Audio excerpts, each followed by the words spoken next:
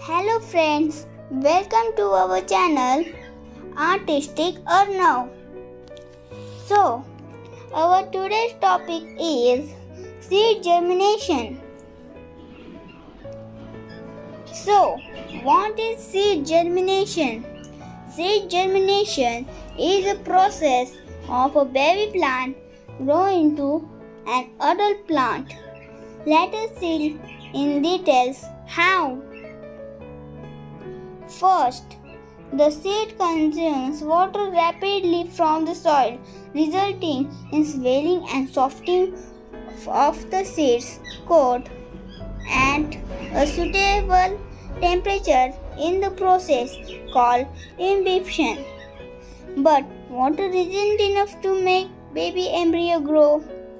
It also needs food, and unfortunately, the food is already present in cotyledons that activates the enzymes and embryo gets nourishment.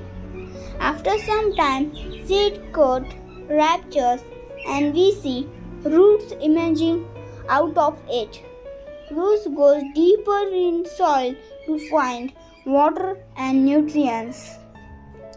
And in last stage, seed cells become active and grow into a new plant.